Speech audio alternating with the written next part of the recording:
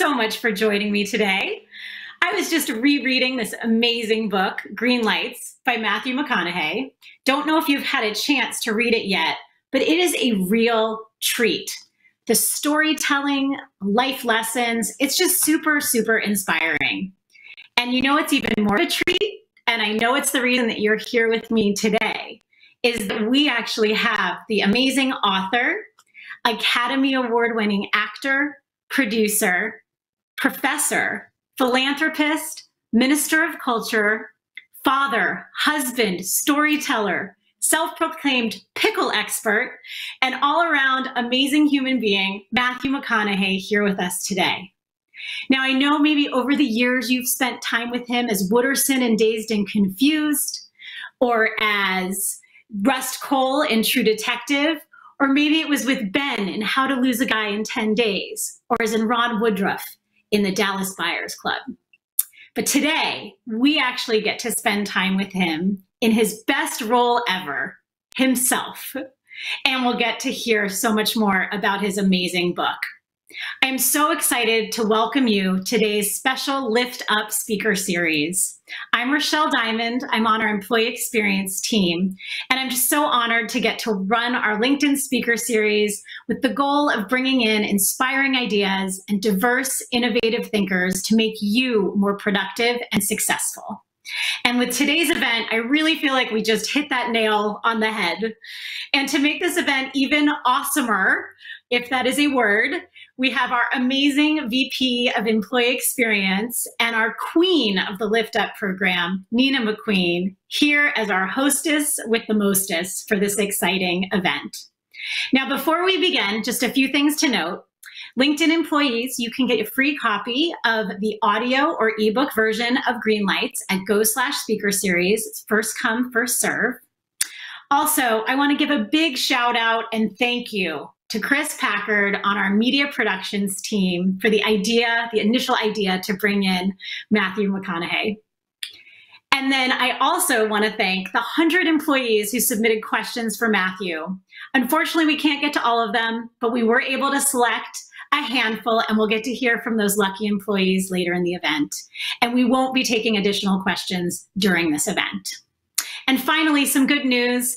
This event was supposed to be 45 minutes, but we're extending it to an hour, so hopefully you'll be able to stay with us the whole time.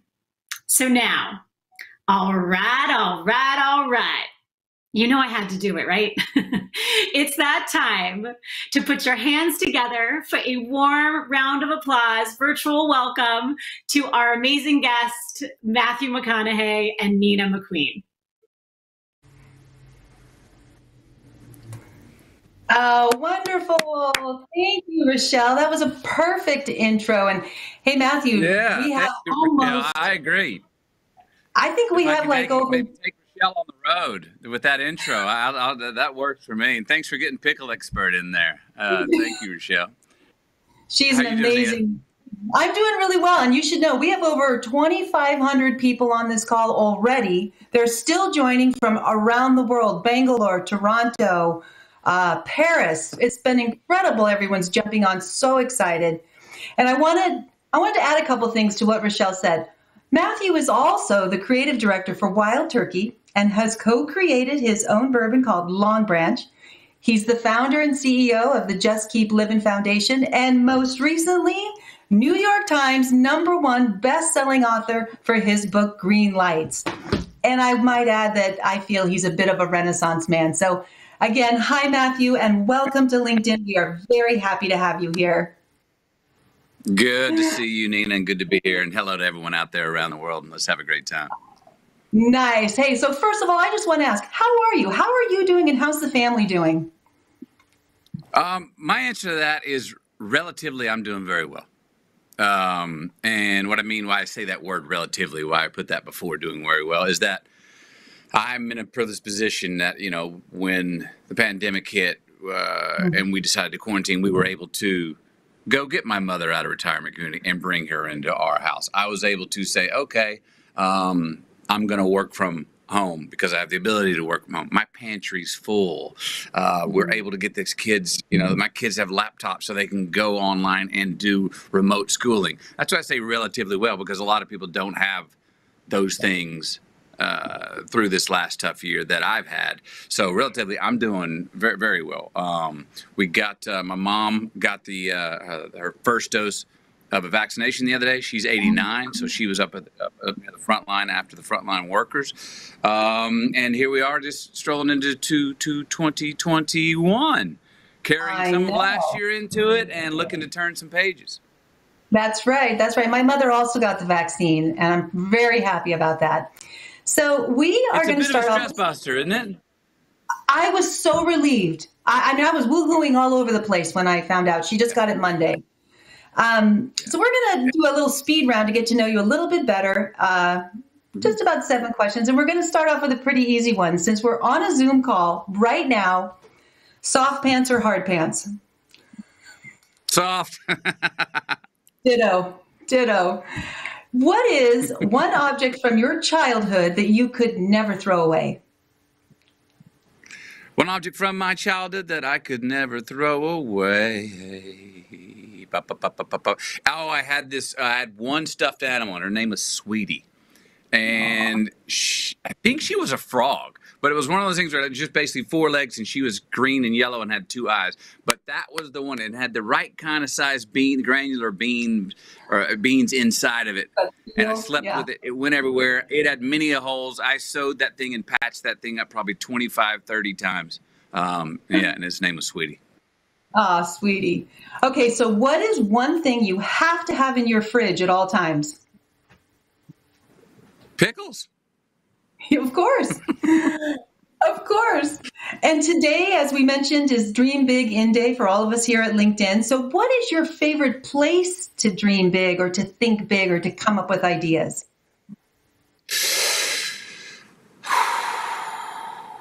I'm a man who lives on the road. Our family travels a lot. I do have certain places that I feel more creatively turned on than others. But, if inspiration comes to me, I take a lot of honor of being able to have it if I'm, locked up in a dark closet alone, with no view at all. I appreciate solitude, and I've been able to be very creative in solitude. Like the book, 52 Days of Writing the Book. That was mainly me off in a cabin in the middle of the desert without electricity. I found that to be creative because I was forced to, spend time with myself. But also, I can, if I've found creativity at the top of mountains. I've found it on walkabouts, on hikes, on overlooking great vistas and horizons. I'm kind of 24/7. The early morning, 4:30 a.m. till about 6 a.m. is probably my most creative time. And I think it's because I've gotten some rest and the world is still turned off. The world is still quiet. And wake up at 4:30 and do not check in on emails. Do not check in on where the world came to me through the night. Do not go online and see what the news is. Sit there, and that would be my favorite cup of tea or coffee, creative time right then. And that is such a healthy thing to do, is not to just immediately grab our phones, check our email, and get engaged while we're still just coming to. So I think that's great advice. Okay, here's the next one. It's hard to do too. It's hard to do too. But yeah, I say this all the time. If we can, remember, check in with yourself before you check in with the world. It's a good practice. Okay, so I've heard, like me, you like thrillers. What is your favorite thriller movie? Favorite thriller movie? You know what I just saw the other day? I didn't watch it again, but it came on TV. And I was reminded how much I enjoyed doing it, actually. It was Lincoln Lawyer. That movie really stands up. That's a really good one. I would say, another thrilling movie that people may not call a proverbial thriller would be Beast of the Southern Wild. Thrilling movie. Love that. It's actually more of a love story. Now, what's thrilling to me right now? Watching Queen's Gambit. Oh, Queen's great Gambit. movie. Yes. Woo-hoo! We're back playing chess. We're back playing. Really, really, really well done. Scott Frank, the director. The girl that's at 17 years old is wonderful. interesting actress. I'm not sure who it is. I haven't looked yet, but boy, it's really, really fun. So after the kids go to bed, Mom and Camilla and I, that's what we're checking out right now. Yeah, I watched that. It was amazing. So if I go back in all time, my favorite thriller movie is Jagged Edge. Do you remember that one? That was Jeff Bridges and Glenn Close. Jagged Edge. Well, hey, let me go on that sort of note. Let me go back. Do you remember Angel Heart? Oh yes. Mickey Rourke, Lisa Bonet. Mickey Rourke's been an investigator in his own life. Robert De Niro at the end. That was always one of my favorites. I had that poster on my wall as a kid. Very sexy film too. Okay, next question. Can you describe for us the taste of bourbon that is over 100 years old and that was bottled before Prohibition? Well, Jimmy Russell, the Buddha of bourbon. I was in his office, Lawrenceburg, Kentucky, and we've been hanging out all day long, trying different bourbons. And then he goes, well, you want to taste something really special? And he pulled a little bottle out that he's had since before Prohibition and took a sip. I was surprised that it still had so much taste, that it still had a nice big hit on the back end. But you could tell it had the years on it. And I think the years were, if you drink bourbon, you have a first quarter when it first goes in the mouth, second it goes up to the top of the roof of the mouth, and third it goes down. Wild Turkey's always got that good finish that lets you know it's Wild Turkey when it goes down. A hotter finish than most bourbons. But the entrance, the first sip, where it first came in and where it went to the roof of the mouth, you could tell it had years under it. It was not in a rush, and I was not in a rush to swallow it either because I knew I could only have one sip. It was beautiful sip. That was such a treat. That is just such a special thing he shared with you. Okay, so last question, last one of the speed round.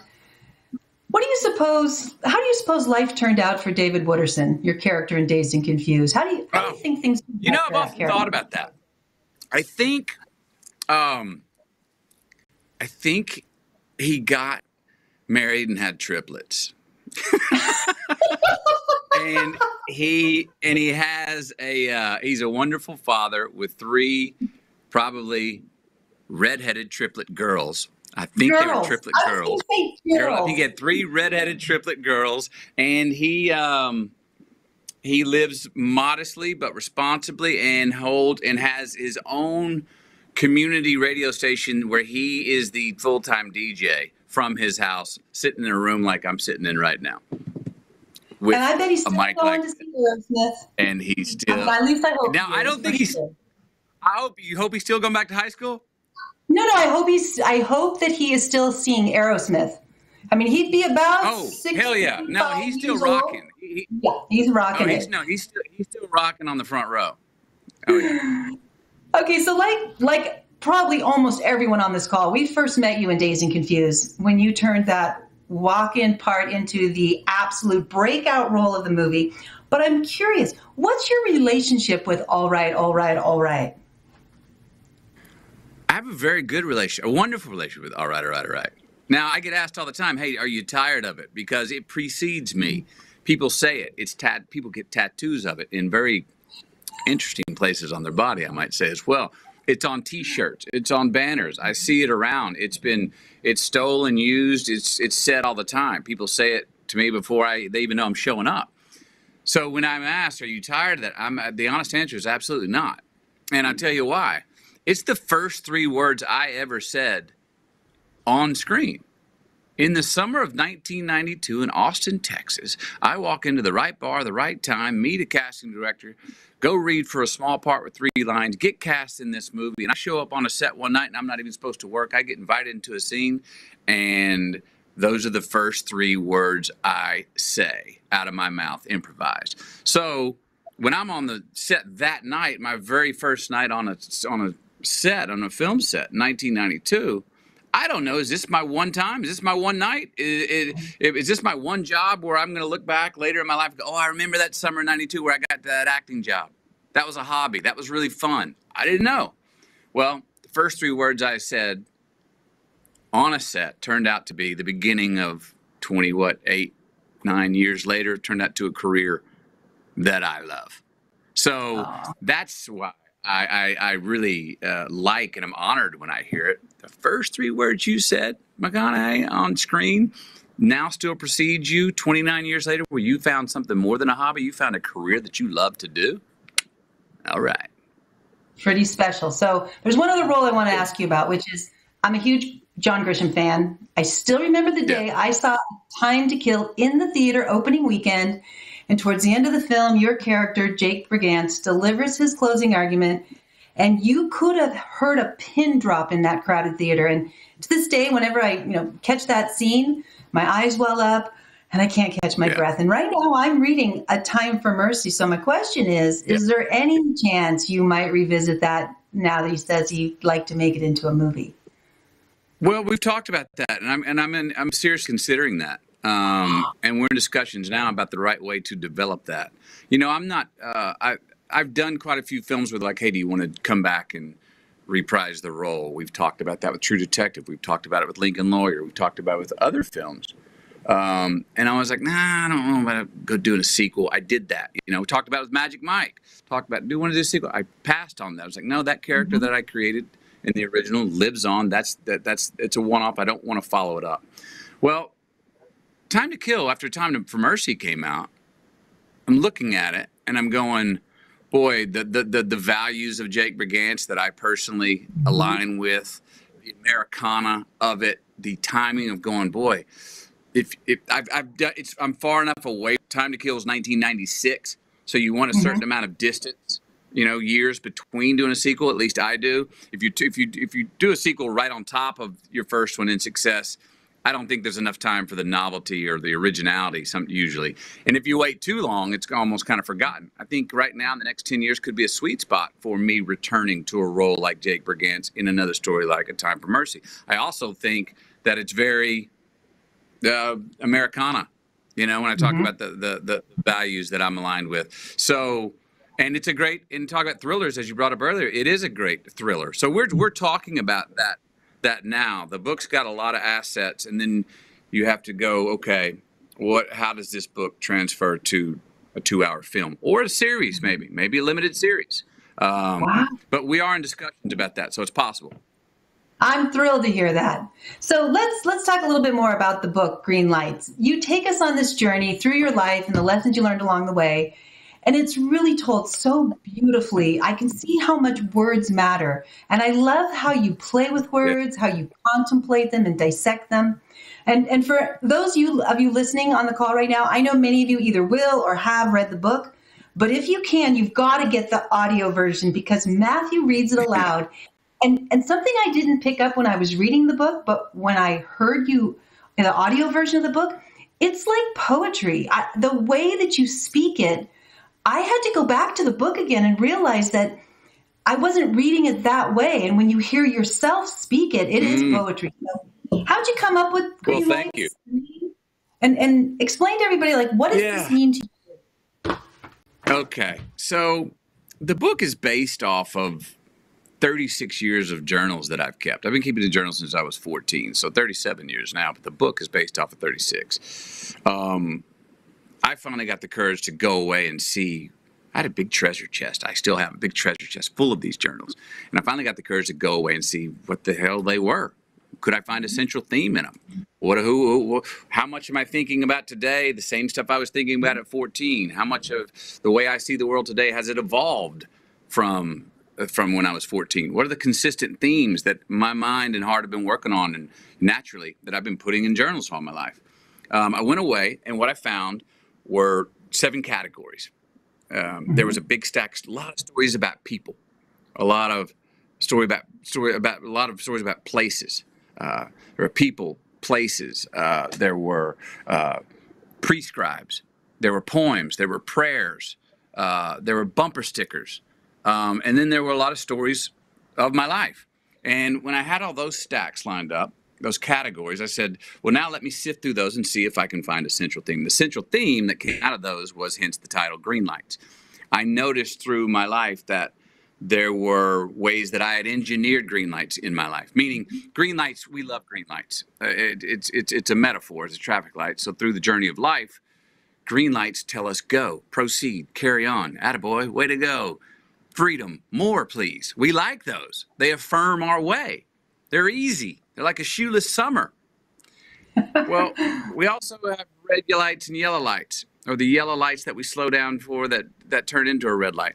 We don't usually want those because they do slow us down. They impede our way. They tell us pause, hang on a second. I'm gonna interject here, and then a red light can be, a real crisis, a real hardship, a death, a health. We don't want any of those. But I found through looking back of 36 years of my life that those red and yellows eventually do turn green, or at least have green light assets in them via lessons that we're supposed to learn in the red and yellows that will then turn into green. So we can evolve as individuals, as people. I learned that you can engineer green lights by choices you make today. You can take responsibilities, even make sacrifices today that will tee you up and be cool and kind to your future self tomorrow. Let's go to the most simple one. Put the coffee in the coffee filter the night before you go to bed, so tomorrow morning all you got to do is get up and go, boop. Sometimes it's hard to make your coffee when you hadn't had your coffee, right? So that's being cool and kind to your future self in a very simple way. Responsibilities we take of preparation for our work in our career. Responsibilities we take as a father, a mother, a husband, a wife, a friend. We can tee ourselves up for more to be thankful for in the future. We can have more quality in our future by choices we make. Now, other times, green lights just fall in our lap. We get lucky. An opportunity lands on our lap, and there's no reason behind it, but we're like, I'm going to take advantage of this opportunity right now. Also, I think the art is really in what do we do? Sometimes what do we do at the yellow light? So get to a yellow light, you either slow down because you run into something in your life where you're like, I need to take pause here. I need to have a little introspection here. Now, if I slow down at the yellow light, it's going to turn red. Now I'm going to sit in it, and I have to really address this crisis in my life, whatever it is, however big or small. There's great value in that. Or else how would we grow? If we didn't have the yellows and reds, how do we grow, right? But I find that sometimes we can get in the habit of slowing down at yellow lights that we shouldn't even slow down at. We should put the pedal to the metal and blow through them and not even give that crisis credit. Because sometimes we like to slow down at every yellow light and dwell in red lights and sit there and go, oh, I'm a victim here. I need more red lights. I'm wallowing in my misfortune.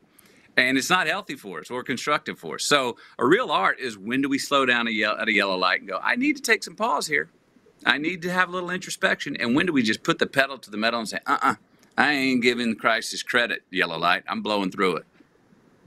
Yeah, it's like tapping those brakes versus, like you said, put the pedal to the metal and fly through. So, and sometimes, like you say, you just hit all the green lights and it's just like a happy moment. So you just talked about some of the different chapters in the collection of stories in the book. And there's some that you have some themes like outlaw logic and find your frequency and live your legacy now. So people need to read the book because it's also exciting. But I want to hear a little bit more about the art of running downhill. And can you talk about what that means? And then how do you determine when that's the right approach versus be brave, take the hill? Right. Well, the art of running downhill is something that came to me after I got very successful. And it really happened around the movie we were talking about earlier when Time to Kill came out. Now, I was already an actor. I was already in films, but Time to Kill is when I became famous, when I became a quote-unquote movie star, when all of a sudden I could greenlight movies, and you come to Matthew McConaughey for the lead in the movie, and studios were coming to me, and my life changed. All of a sudden I had this great affluence. I had all these options that I'd never had before that were all in front of me.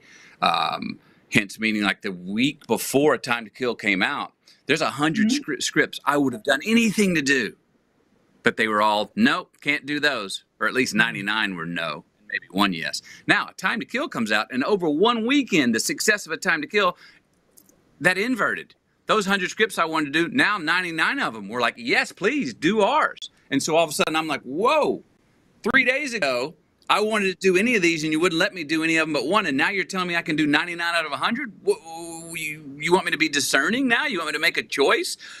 Wow. Just 3 days ago, I would have done any of them. So all of a sudden, I've got this influence. I'm going downhill should be easy street, right? Well, I had probably a little bit of I think it's called imposter syndrome or non-deserving complex. Why me? Why do I have all these things? Am I deserving of this?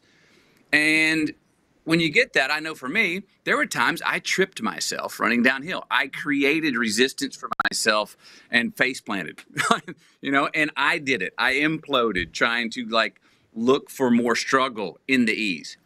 Now, what I learned is that some of that was kind of clumsy. It'll happen. I got through it fine. But what I learned is that probably wasn't a smart thing to do, because I now know that when you are on easy street, enjoy the wind at your back, because, trust, the uphill's coming anyway.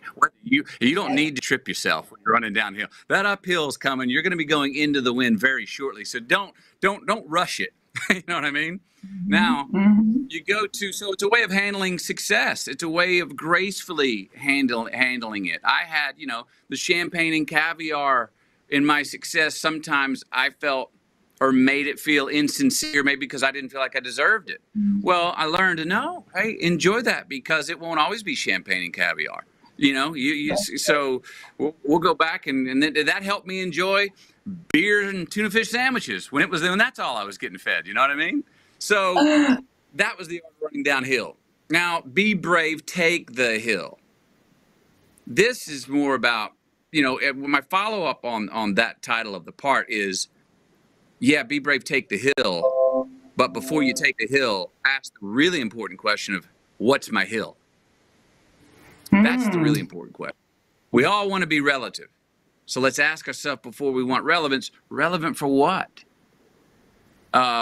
It's, when we can do something that we never were able to do before, ask ourselves, well, do I really want to before I do?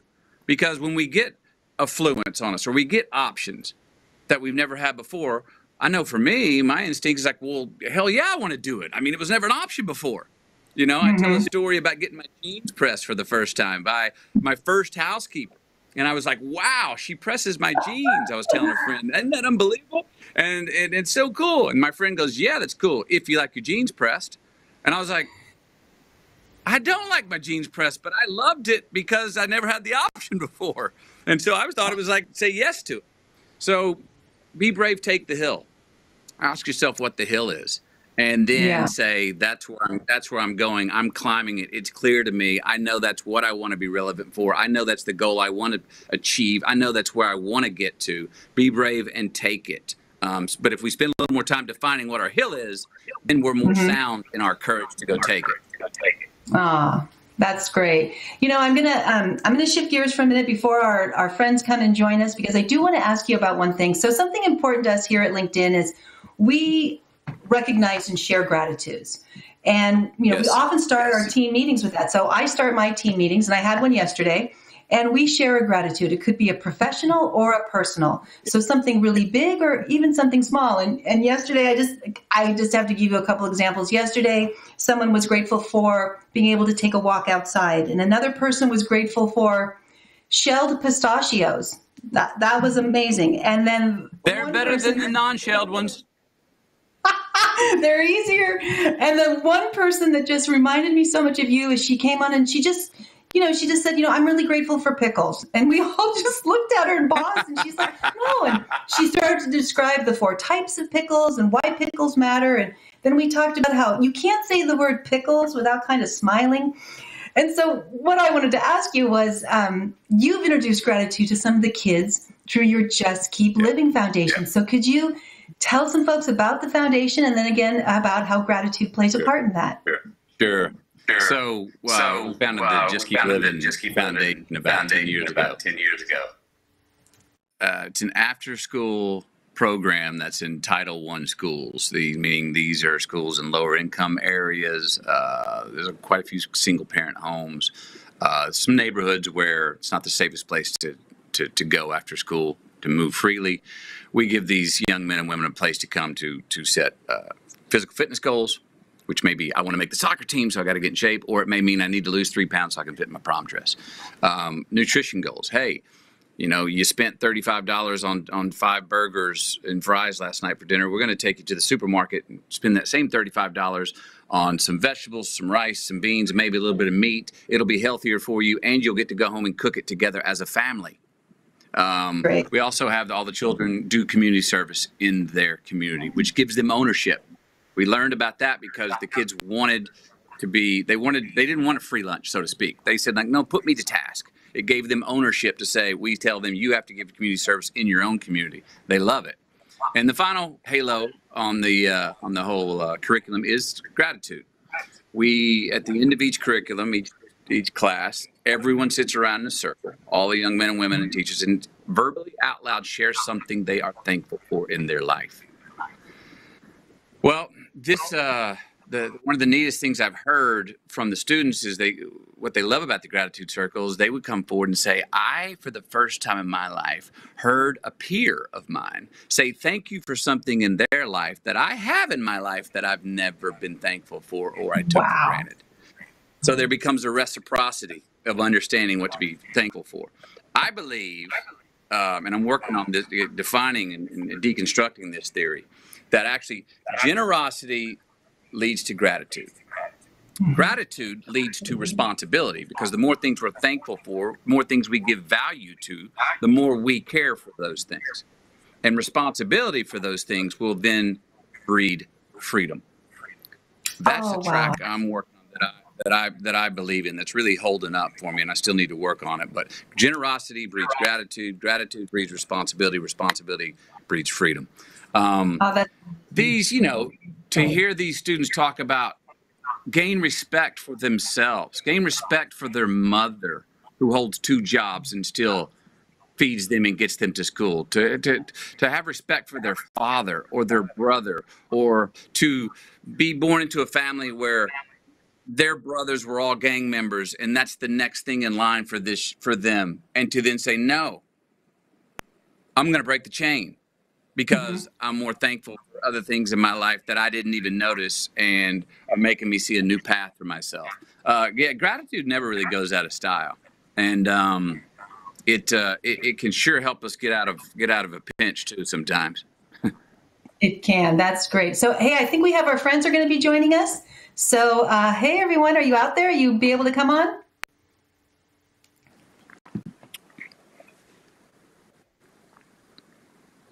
Ah, there you are. Hello, everyone.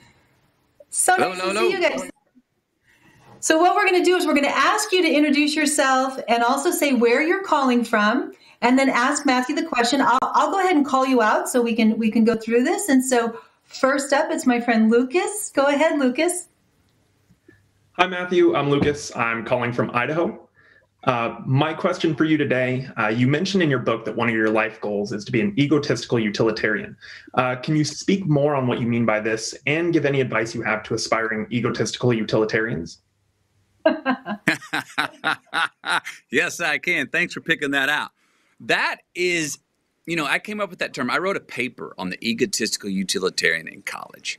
It was titled John Wayne Goes West. But at 19 years old, I was already very interested in going like, well, wait a minute. We look at selfish and selfless, responsibility and freedom, culture and technology. We look at these things as contradictions. Science and God. But they're not. They're actually more of a paradox. So where's that place that what we do for is best for I, the most selfish act, the egotistical?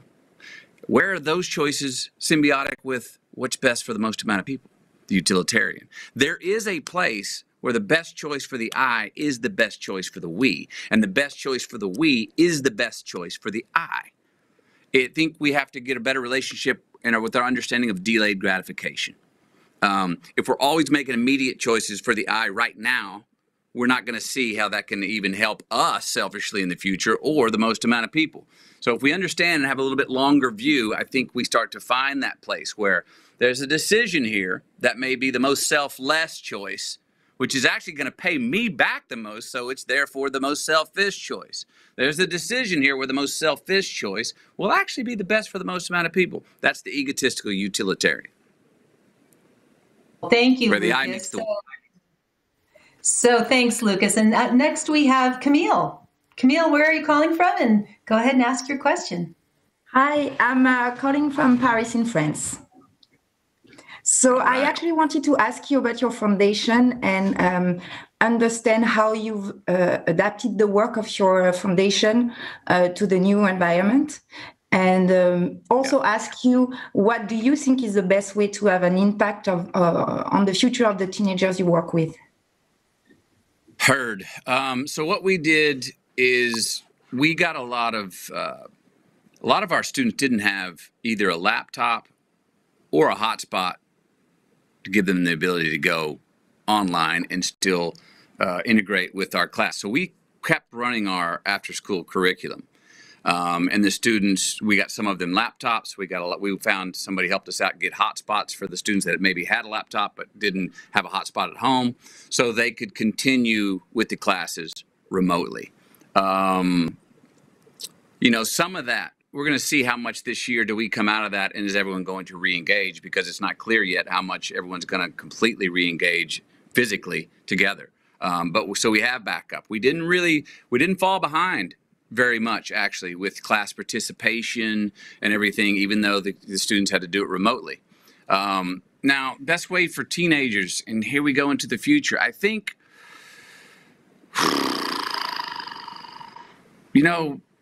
I try to approach teenagers in a very realist fashion. I'm not really someone who goes like, hey, if you dream it, you can do it. No, I'm all for dreams, but I know that it takes a lot of hard work. And I try to say this to people, especially teenagers, look, what are you good at? What do you naturally have an innate ability that you're good at? And if they can come up with that, then go, and I bet you like doing that because you're good at it. And they go, yeah, I do. It feels good because I'm actually good at it. Okay. And I say, now, is there a way that what you're good at and what you're willing to work for, what you're willing to get educated for, what you're willing to chase down, that you also have an innate ability to do, is there a way that what you can supply could be in demand in the world? Meaning, could you make a living with it? Can it be more than a hobby? Can it be a capitalist career? Can it be a job that you pursue? That would be the ideal spot. Now, everyone's not able to do what we love to do all the time. If everyone only did what we love to do, we'd have really high unemployment. So sometimes we just got to go to work and go, you know what, this is what I do. It pays my bills. It takes care of me. It takes care of my family. But if we can, to the youth, I try to say, well, don't complicate it right now. What do you love to do?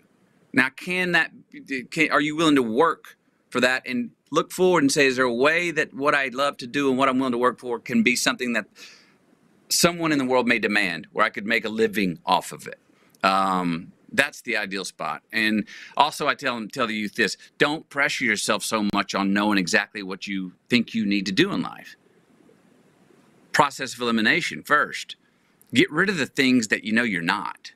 Get rid of those things, those friends and places and habits you may have that do not feed you, that do not make you feel like tomorrow when you wake up, you've grown. Get rid of those things. Don't put so much pressure on yourself of knowing, I've got to know what I need to do. I got to know what my future is.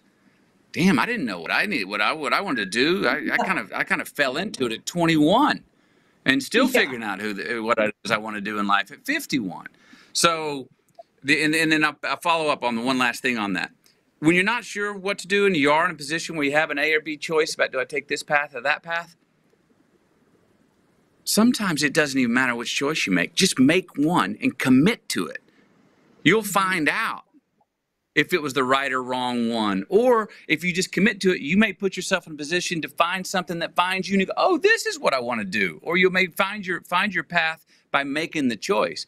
But too often, I believe we sit in limbo and go, well, I don't know if I want to do that. I don't know if I want to do that. Don't know if I want to do that. Don't know if I want to do that. And all of a sudden we look up and years have passed and we're still sitting there going, I'm not sure which one I want to do. So sometimes it's just like, make a choice and go for it. It will reveal itself to you what it is you want to do, or something will find you.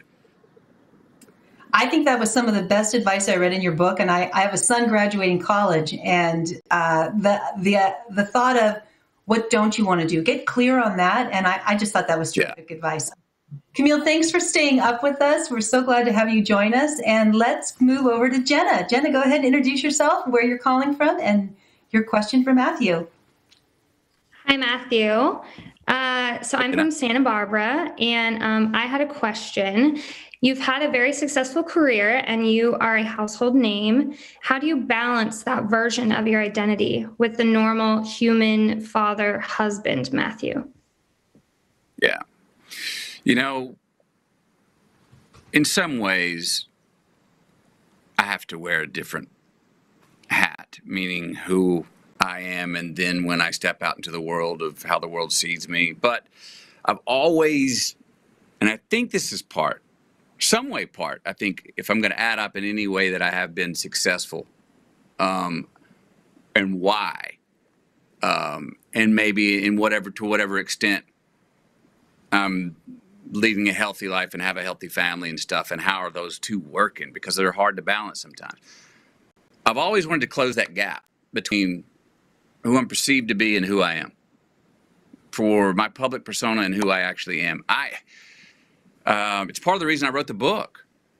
It's part of one of the outcomes of writing the book. The writing the book was a lot of freedom for me. I mean, boy, it's not a tell-all book, but I'm brutally honest, and some people say quite vulnerable in the book. Well, that closes that gap between. I'm like, there's not a question you can ask me that I'm going to be embarrassed about, or go, oh, you don't ask me that question. Hell, read the book. I'm bringing up stuff that people are like, I can't believe you said that. I'm like, well, yeah, it really happened, and it's part of life. So, it's a mix between who I am and who I was long before I was famous. Is part of why I became maybe famous and successful, but it's also vice versa. Well, now who I am, now that I have access, now that I have influence, I'm successful, as you said, a household name. That, how does that define who I am in real life when I'm at home and the cameras aren't on?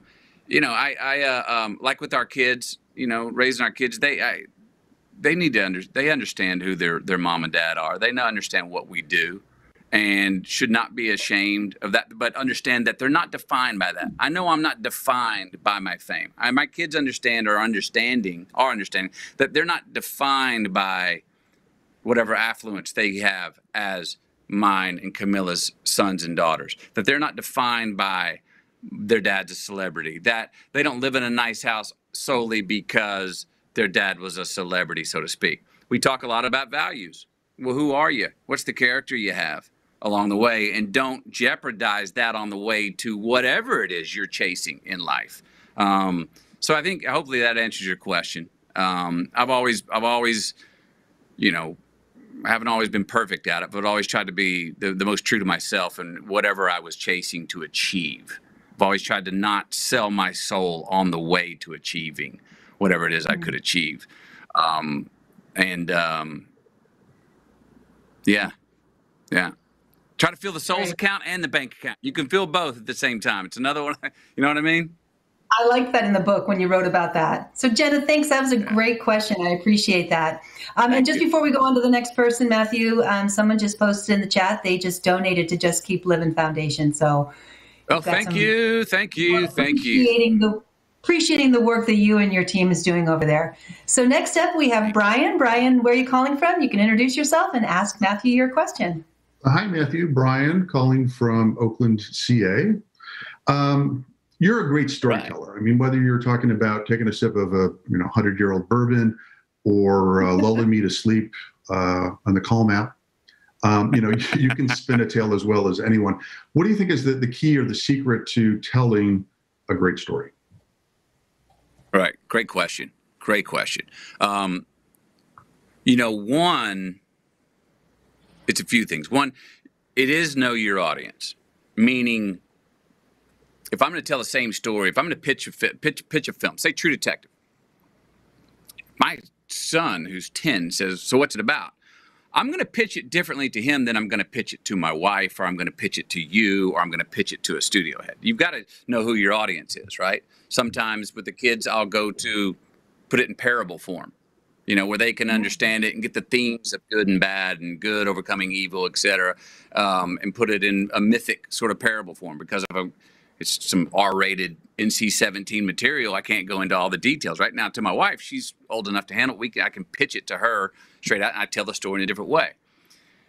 But when you tell your story and you know your audience, it's telling it like I'm not telling it to an audience. I'm telling it to me. Or at least maybe only just you.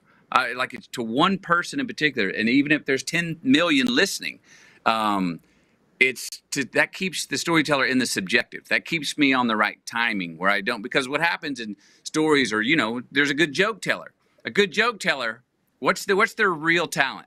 The real talent of a good joke teller is trusting that pause before the punchline. People, you tell a great joke, you're at a dinner table, you can tell it's going well, but you get to the end and you got everyone hanging on every word, and you get to the end and you know it's the time to give the real big pause before the punchline, but the silence makes you nervous and you get anxious and everyone's looking and you speed it up and you lost the punch. If you just would have let it sit and let the pregnant pause sit there, then that punchline would have really been a home run. So it's patience. It's certain amount of details, but hopefully not too many details for people to get lost in the woods of your story. And it's timing and trusting pauses. That's good. That's really good. Hey, Brian, thanks for your question. And I also have to say that I have many times listened to the Calm app and your story of wonder. I have never heard the ending once, ever. So that means it's working. It's good job there. Okay, so last up, we've got Becca. Becca, where are you calling from? And go ahead and ask your question. Hi, Matthew. I'm calling in from our Dublin office, and I think it's safe to say that 2020 was more of a red light kind of year. And for me, similar to what you said at the beginning, I was able to catch a relatively decent number of green lights.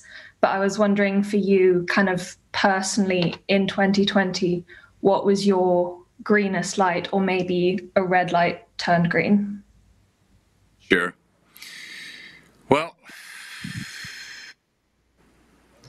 it was, let me say this. There were a lot of, I put my first book out, this book out. I had a plan for a personal tour. I was going to go around the world and go to theaters and tell stories and have book buys, and that was the plan. I was going to do it many months. Well, COVID comes, I couldn't do that. Geez, oh man, COVID's here. You're going to put your book out in an election year in America. You're going to get, many people said your book's going to get swarmed. It's never going to get seen. There's too much going on. People aren't going to read the books. The election's going to take over. We got COVID. We got civil unrest. I said, well, let's lean into that. Maybe this book can be some good news in the time of a lot of bad news.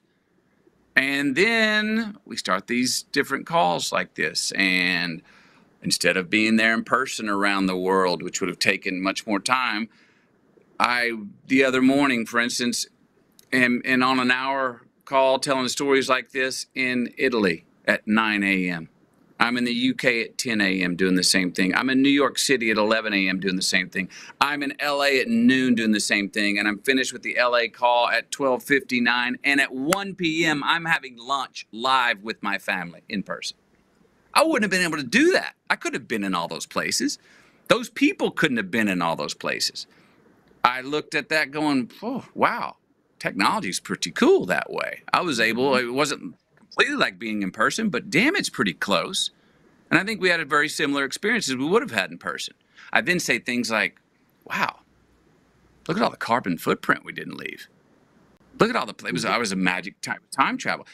So I'm leaning into now, and it's saying, okay, how much is this our new normal? And how much is that okay? I mean, we all say, oh, we want to get back and go back how it used to be. I don't believe there is go back to how it used to be. I think there is a new normal. We will re-engage again. There's nothing that's going to take place of the human touch, the hug, the in-person experience that we have with people that we cherish. But boy, this is pretty good. And it's given, in a lot of ways, can give some people time to deal with what they really value in life, like I was saying, that 1 o'clock lunch with your family that maybe they wouldn't have had time to do before. So I'm excited about, one, the future of work, the future of communication, in our jobs, which can allow time for us to spend more time maybe with what we really value in life, as I'm saying, the family lunch. I'm excited about where are we going to go, and we have to rebuild as people, as our nation that I live in, other nations, where we have to rebind our social contracts again. We're coming out of a time of great distrust. Don't know who to believe in, what to believe in, don't know who to trust, what to trust. We start seeing the world that way, we start to distrust ourselves. We start to not believe in ourselves, and that becomes a downhill path, slippery slope that I don't think we want to go down too steep. So now we have this chance to go, okay, let's rebuild our social contracts again. We had it forced upon us to reevaluate our lives. This whole last year, whether we knew it or not, we were forced to be stripped down to certain necessities. We were forced to look inward. We were forced to get bored because we couldn't go do what we wanted to do. We were forced to, we ended up, I say this, and boy, the pets are sure I'm petting the pets a lot longer this year because, you know what I mean? Spending more time with my family, having more family dinners. My mother, who's 89, got to spend every day of the last 10 months with her grandchildren. We would have never done that until our hand was forced to do that. So those are a lot of green light assets that I believe came out of this year for me personally. And I think we've all got them to different levels. As I said very early on, and you brought it up for me, relatively I'm doing well. There are a lot of people that could listen to what I'm saying right now and going, easy for you to say, but McConaughey, I lost my job. Or I'm still trying to find a job. I went through a divorce. Me and my family were on top of each other, and we couldn't stand each other. There are people out there that are going through that. I understand that as a reality. I do think at the same time to look at the things that we can be, to go back to gratitude, thankful for in our lives, to say, hey, have I given more value to things that maybe I should have given more value to that I wasn't before? How has this forced me to see and give more value to things in my life that I should? And can I continue to value those things to the extent that I am now when I have the freedom to go out again, to go out and move across the world freely like maybe I used to? And hopefully we can hang on to some of those things and remember what we learned to value in this time, that we were forced to learn to value, that we can take those out when we have the freedom, that we're not forced to have to be stuck with them as long as we were in this last year. Great question, Becca, because you hit on so many things. It's really just all the silver linings that we've experienced. And that's part of what our LiftUp initiative is that we do know that this is difficult times. Personally, maybe we're worried about a loved one. Maybe we're home alone and we're feeling isolated, but there is so much also to be thankful for. And so, Becca, that was a great question. I want to thank all of you guys, my friends out there, for joining me and helping me out today. So I'm going to catch up with all you guys later. And I do have to say, it's probably been the best year of my dog's life. Yeah. Of your dog's life, right? Best year of my dog's life for sure. She's probably like, this is amazing. Okay, so last question. I got to ask you, you're only about halfway through this life. And there's a lot of people out there that hit their 50s and they start thinking about, how are they going to slow down in the future when really, if you look back on the 30 years and everything you've accomplished in the last 30 years, you have at least another 30 years ahead of you, if not more. So my question for you is a little bit two-part. What's ahead for you? And then also in this Minister of Culture role, are you ever considering leading something like that outside of Austin, perhaps for all of Texas or the U.S.? And is there still a dream job out there that perhaps is a larger platform than even you are on now? Maybe. It's what I'm considering now. How can I, again, what maybe I have an innate ability to? The Minister of Culture work that I'm doing and that I'm planning and trying to work out what's my best way to be effective with it moving forward into the future. That stuff I naturally think of. That's what wakes me up at 2 a.m. in the morning. how people, the values people have, how people get along, cool transactions, people having something to look forward to, civility that we've lost, that are basic understandings and principles that we can all agree on, that even if we disagree on where we go to church and disagree on who we voted on. So it's outside of politics. It's much more human. It's outside of religion. It's much more just on the human level. So it's a place of accepting many differences, but having a common denominator of values that we can all agree on. And again, that goes back to what I was saying earlier, buying social contracts with each other and with ourselves. Redefine the expectations. I have of you as a person, as a citizen, as a friend, all these things. And redefine that social contract with what I expect of myself, and vice versa. Now, the values campaign and competent values, I believe we all can become more competent, better at our values, and that will help create and define our collective purpose. But it starts with the individual. I don't know how to make policy out there to make a change amongst people. I do have a hunch that I've got some inside scoop on how to go challenge the individual who's looking themselves in the mirror to go, how can I be a little bit better today? How can I make the choice that, as the question that came up earlier, is the egotistical utilitarian choice? What's good for me? Yeah, because it all has to be personal. A lot of times we say, no, we shouldn't be selfish. I disagree with that. Now, mind you, I understand I'm redefining the word selfish in a different way. But there's a place where I don't think any of us do anything or make real change without it being very personal. We intellectualize things all the time, but yeah, that's a great idea. I agree with that platitude. But boy, unless it's personal, we really don't take action. So I think it needs to be deeply personal, and that's why I say I think it needs to be selfish.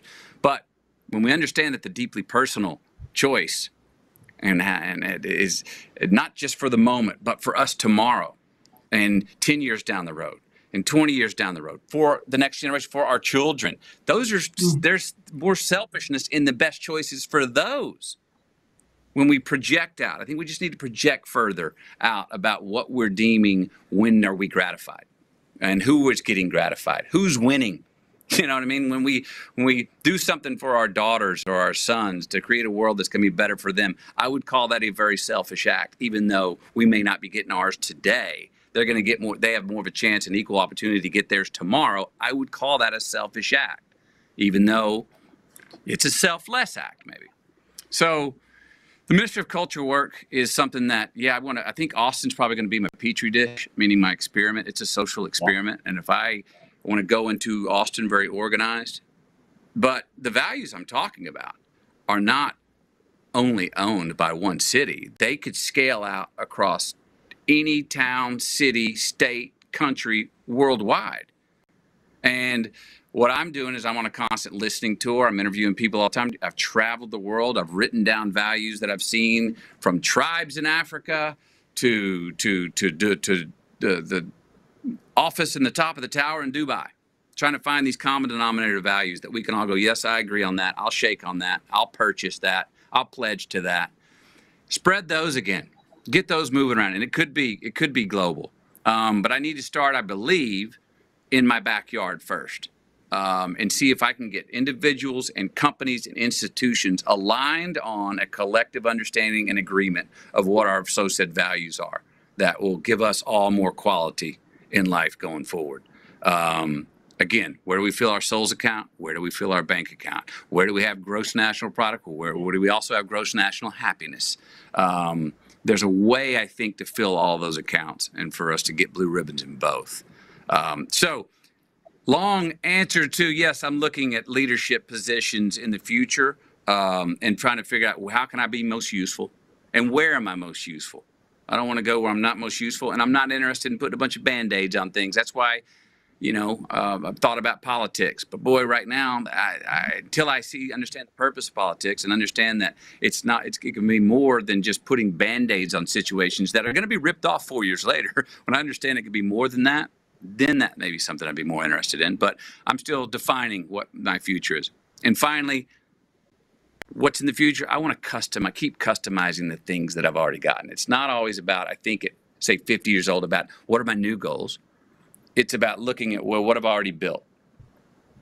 Family, fatherhood, how can those roots grow wider and deeper in the future? So it's tending the gardens of the things I've already built, or some of my goals in the future is just to keep tending the gardens of some of the goals I'm already working on right now. Well, thank you for everything that you're doing to make this world better. I look forward to what you'll do in the future. Also, mass congrats on the book. It's amazing. Thank you. There's so much we didn't get to. I had a million other questions. I just want to say thank you so much for joining us today. I know our listeners were thrilled. This is a personal thrill for me to have talked with you because I read the book and it meant a lot to me. So everyone, just please join me in a virtual round of applause for Matthew. And all of you on the call, I want to thank you. We'll look to see you guys again at our next LinkedIn speaker series. And in the meantime, I just want you, if you have a moment, make an effort to lift up someone else's spirits, because we all know that a kind word can go a long way. So take care and enjoy the rest of your day. And Matthew, again, thank you so much for being with us.